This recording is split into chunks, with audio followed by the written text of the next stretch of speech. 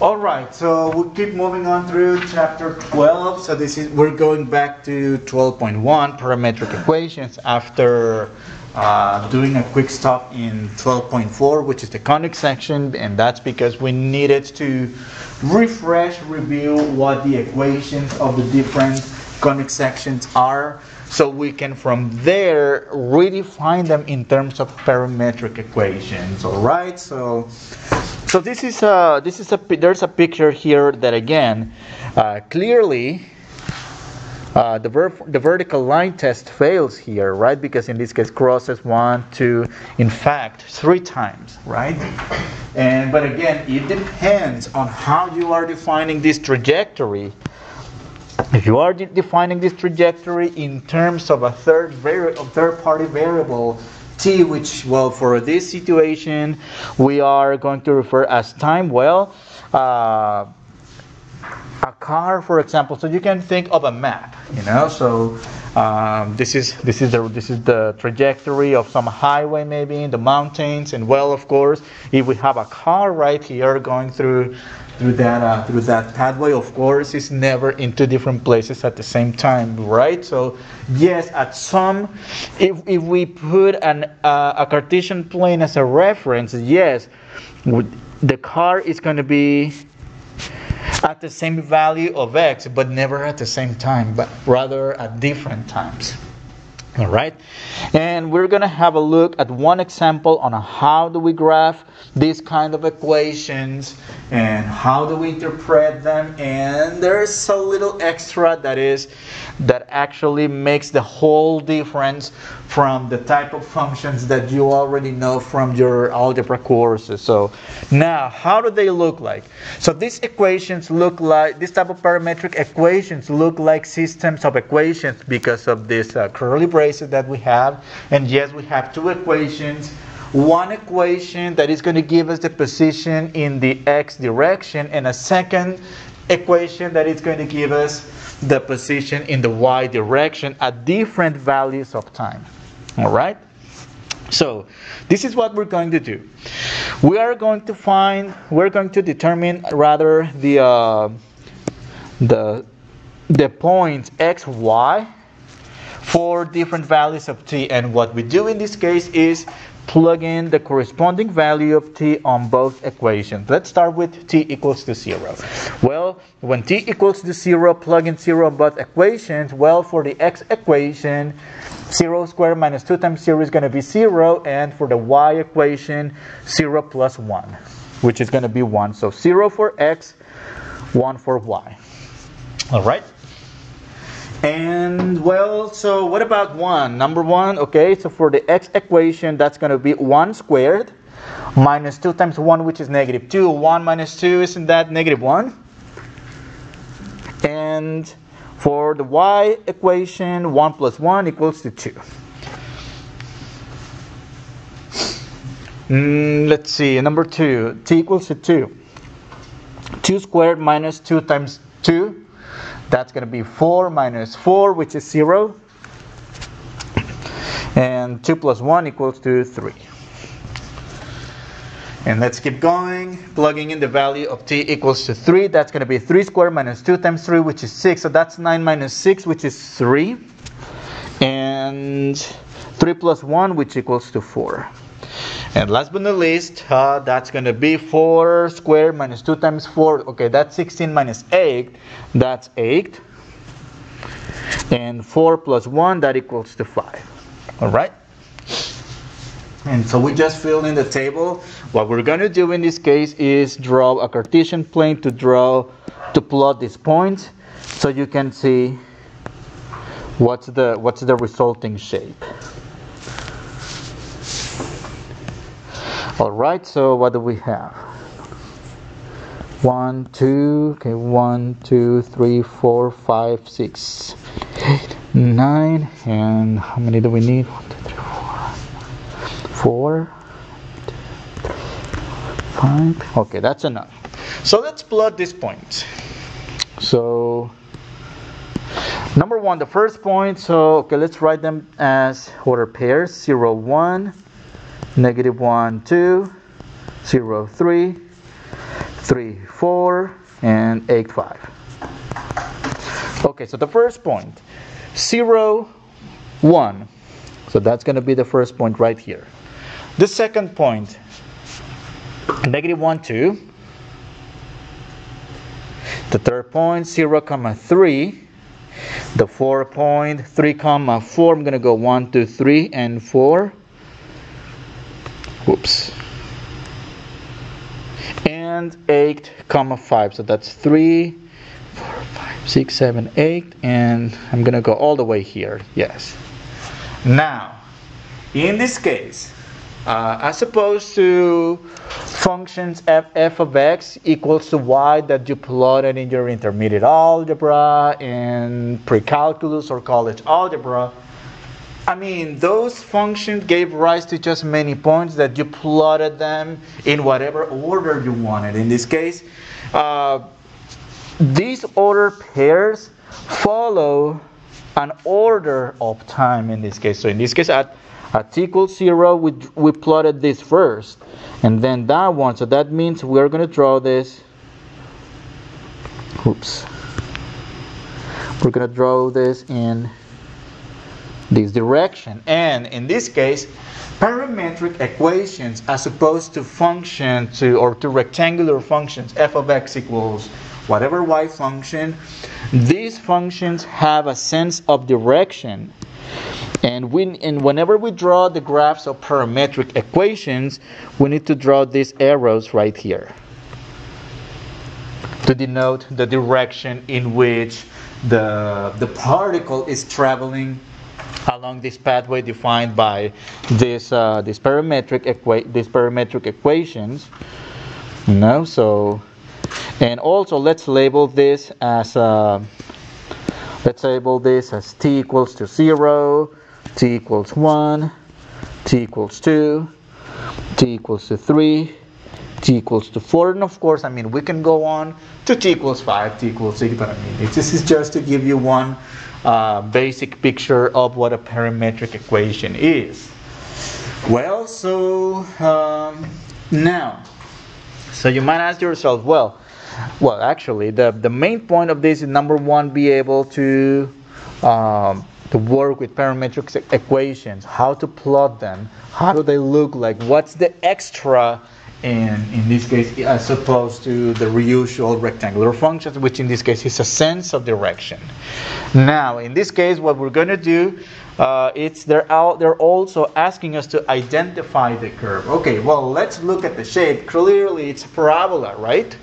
However, we're going to get the equation of the parabola from the parametric equation. So, in this case, well, let's see.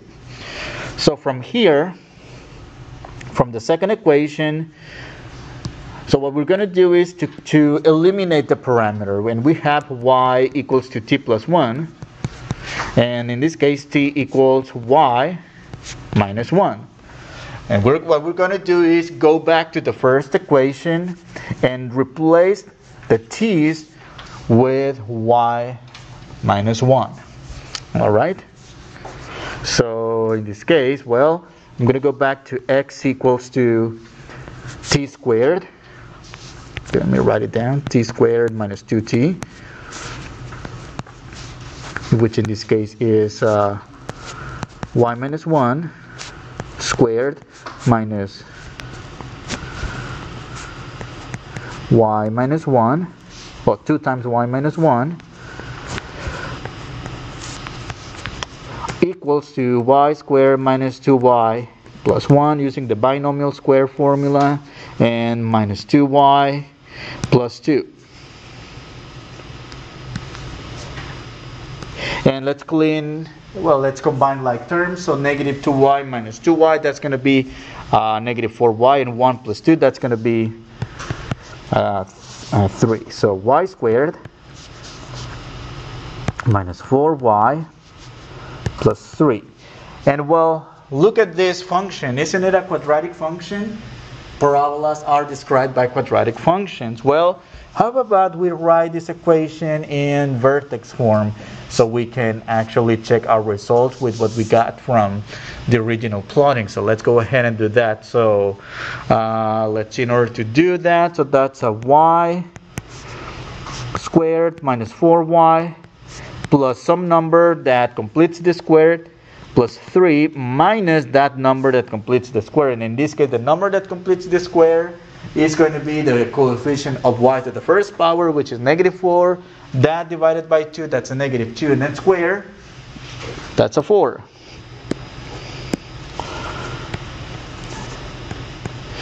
And these factors to the following squared binomial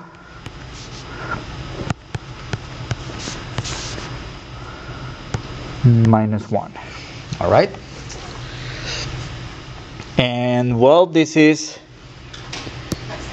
from the conic sections. This is y minus k, and this is plus h. And the vertex will be 8, which is -1. Well, actually, -1, and k, which is 2. Isn't that the coordinate of the vertex? -1, 2? Yep. Well, of course, we don't have to do all this every single time, like finding the vertex and again going through the focus, the directrix, the latus rectum, everything. No, we don't have to. I'm just doing this for this one particular example, just so you can see, how it's real. How do we relate the parametric world to the parametric world to the rectangular world? So everything checks out. Of course, well, how do we go about the graphing this kind of functions? Okay, let me go to the graphing calculator, and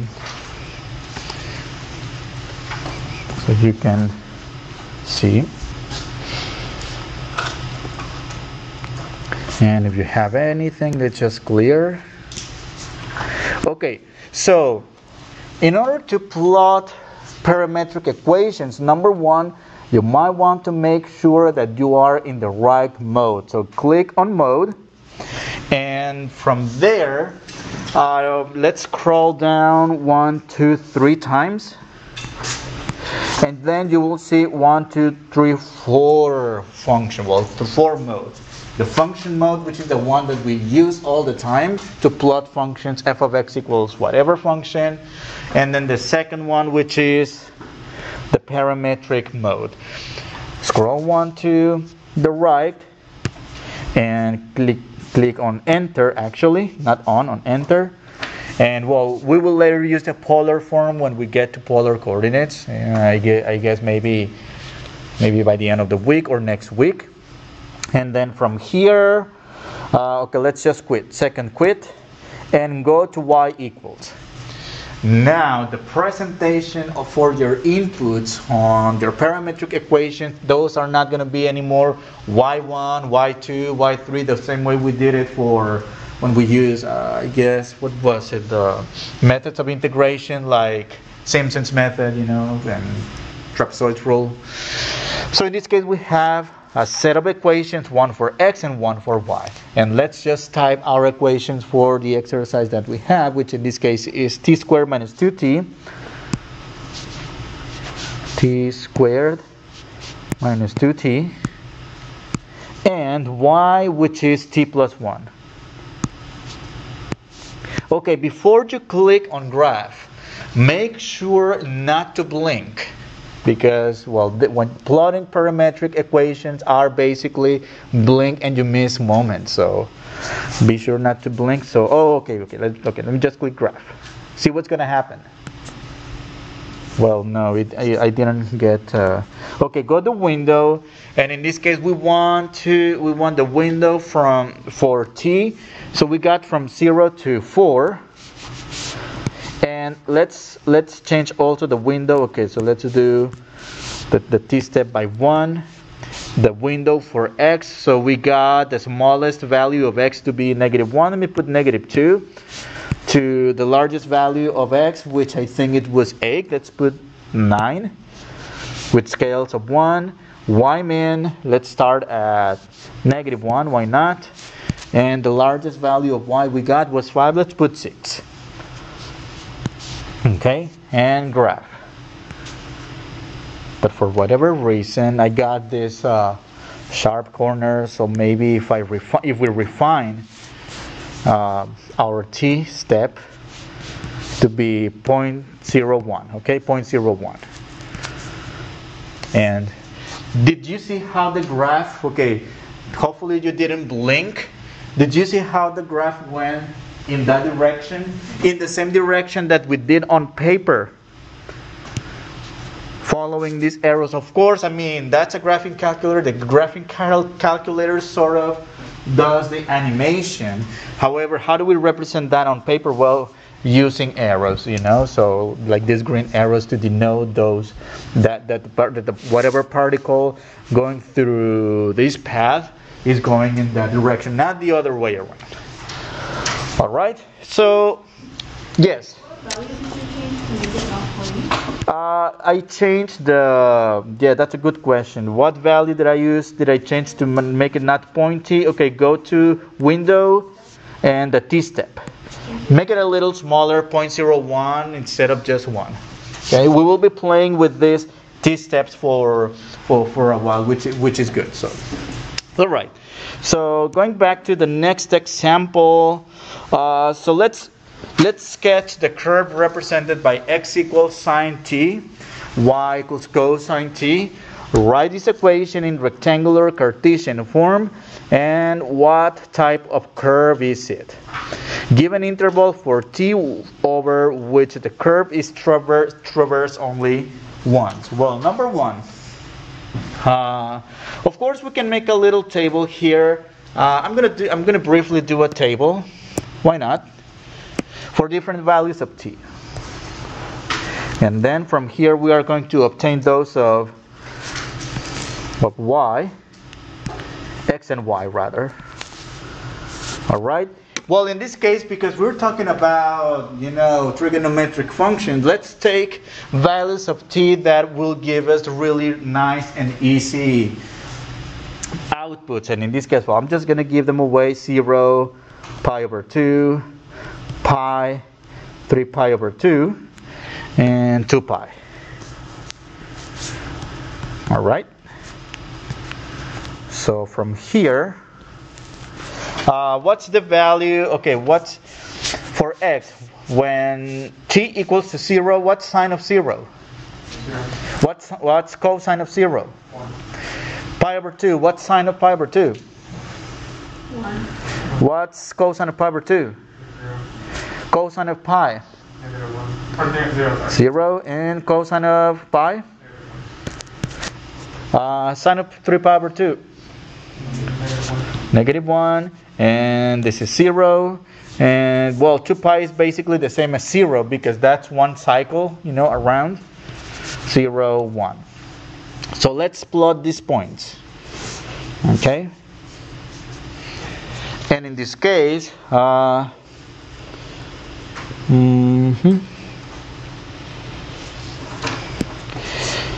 me go to the graphing calculator. So let's graph it using the graphing calculator. So let's clear whatever you have. Clear. Okay. Oops. Okay. So what is it? Sine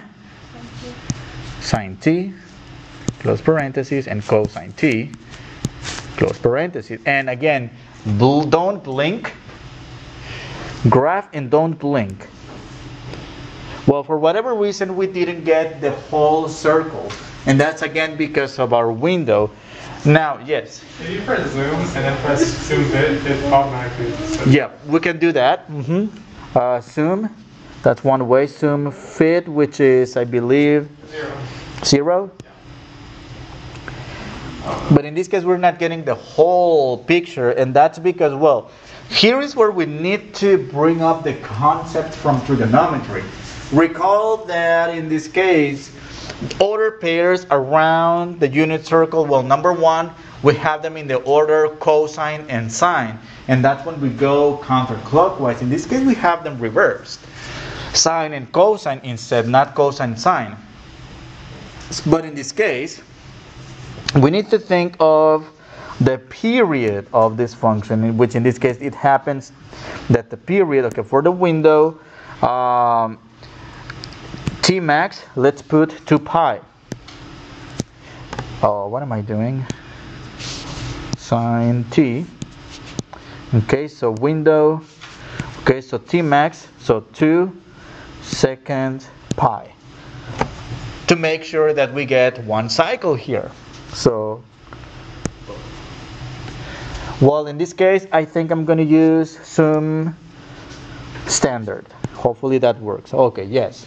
However, okay, I'm not getting this. I think I blinked and I didn't see the direction. All right, so let me do zoom in. Okay, let me just do zoom in real quick. No, it's not going to do.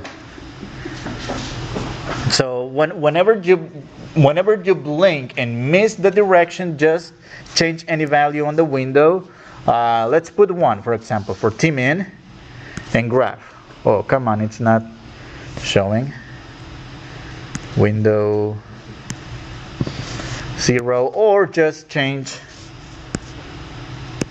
one of the functions. Put T, for example.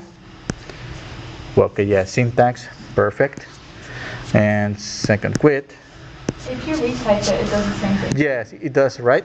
Yeah. So let me just do sine by retyping it. And that's sine t. Oh, it didn't. Well, It doesn't on the actual function. it does on yours. So I'm going to change it with another. Okay, let me clear this. Let me just put another random variable, a random letter rather. Graph, it's going to do that.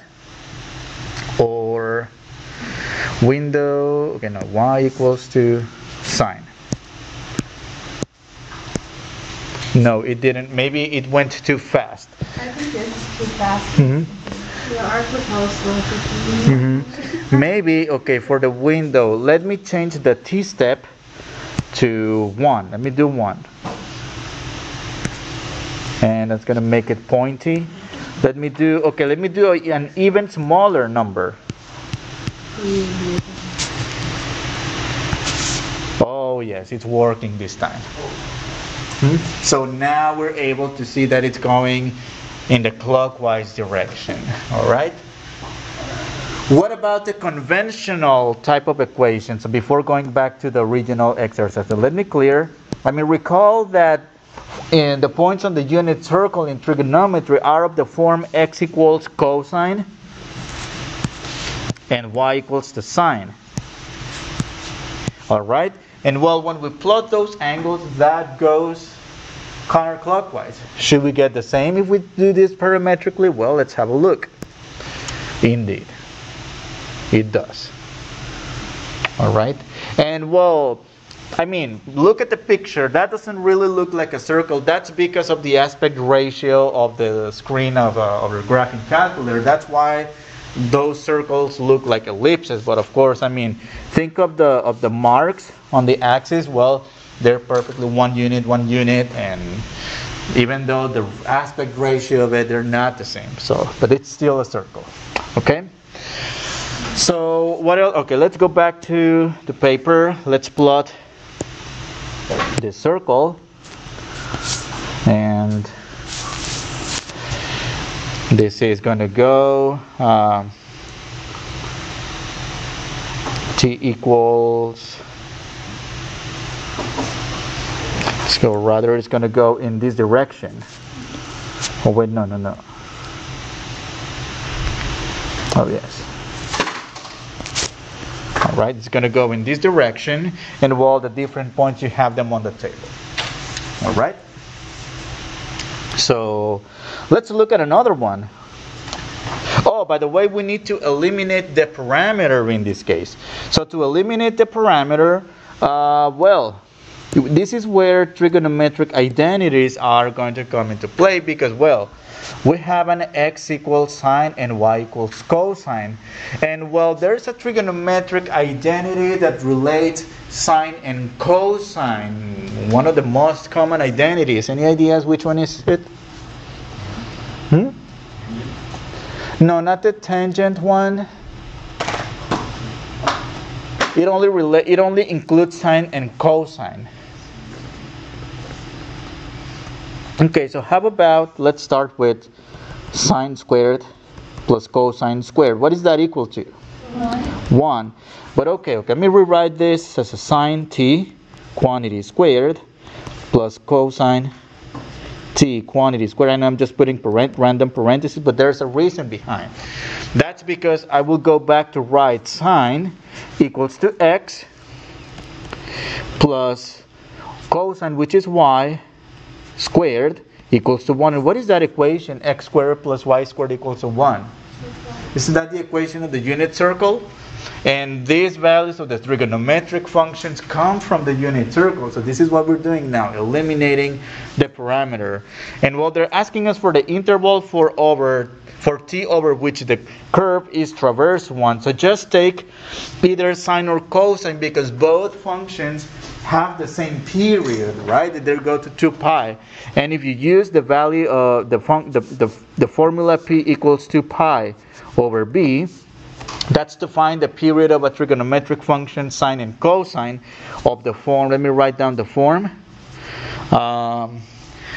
Y equals a sine or cosine. Okay, let me do just sine. A sine bx plus c plus d.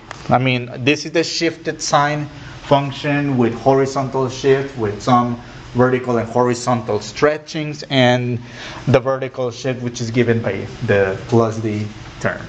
And in this case, to get the period right here, well, so 2 pi over, what's looking at either sine or cosine, what's the value of b implied? 1. So 2 pi over 1, that's 2 pi.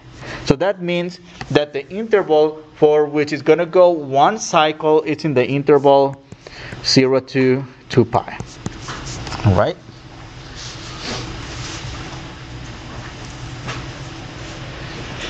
For the next examples, I really don't want to do another table of values. I'm just going to go with the what's it called, the graphing calculator, but we will algebraically get the Cartesian equation. All right, so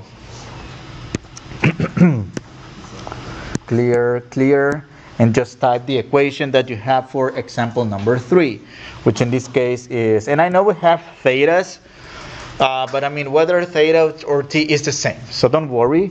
So that's 2 cosine of theta over 4, or 3 over 4,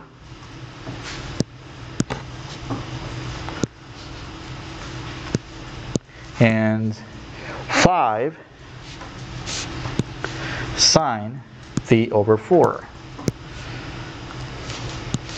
All right, and let's have a look at this one. Well, okay, again, don't blink, so you can see the direction. Well, in this case, it's going to take a while. It's not going to give me... Oh, yes.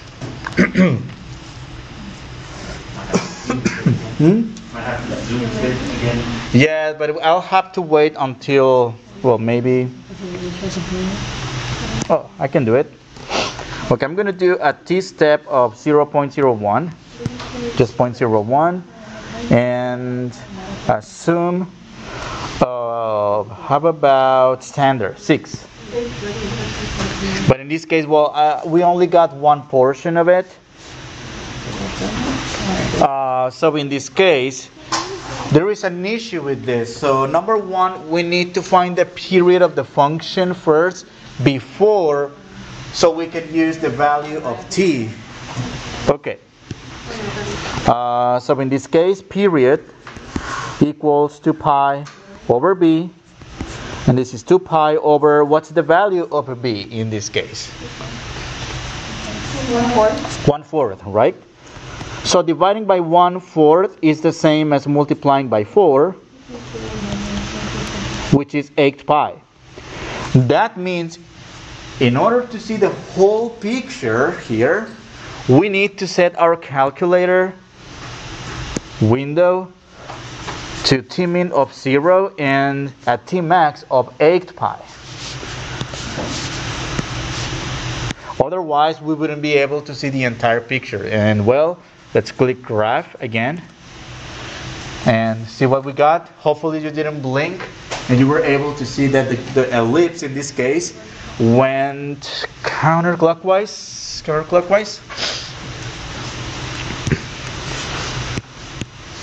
So let's draw the graph. And well, let's do the graph real quick. And notice it went 2 units in the horizontal direction and 1, 2, 3, 4, 5. 1, 2, 3, 4, 5 units on the y direction.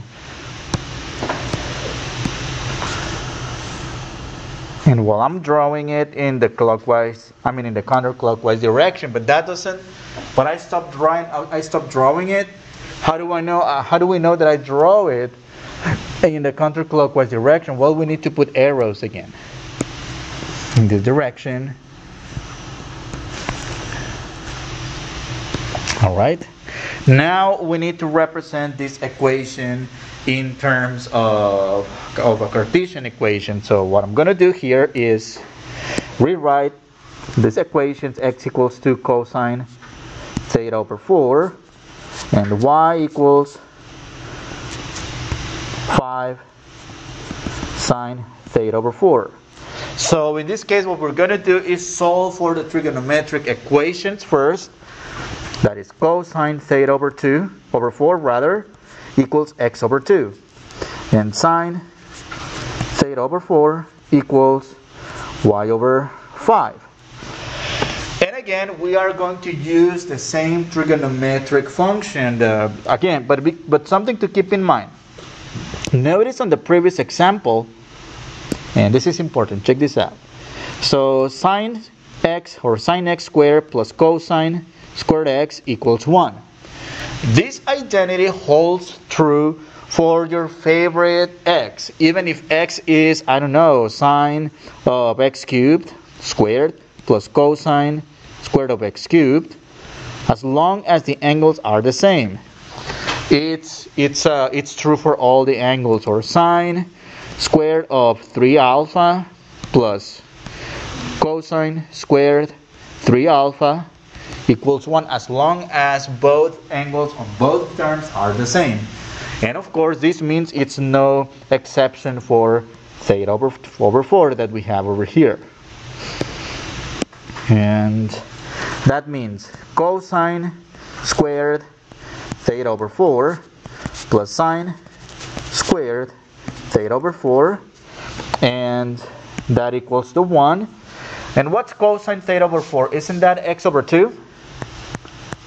The whole quantity squared. And sine theta over 4 is y over 5. Quantity squared equals to 1. Well, let's simplify this by square both numerator and denominator. So that's x squared over 4 plus y squared over 25 equals to 1. And what is the equation of?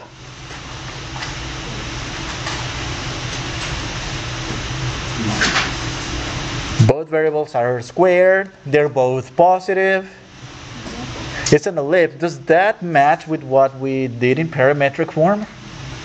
Yes, it does. It's an ellipse, right? Notice the denominator of the y variable is larger than the denominator of the x variable, which denotes that the ellipse will extend vertically in this case. All right, and after I think the connection between the parametric version of the function and its Cartesian representation is the same. However, this Cartesian representation is, I don't know, It's flat, if you will, because it doesn't tell us anything about the orientation of the path. What really tells us about the orientation of the path is how the parametric equations are set in this case, and that tells us, well, we get to see that when we plot that in parametric form. All right.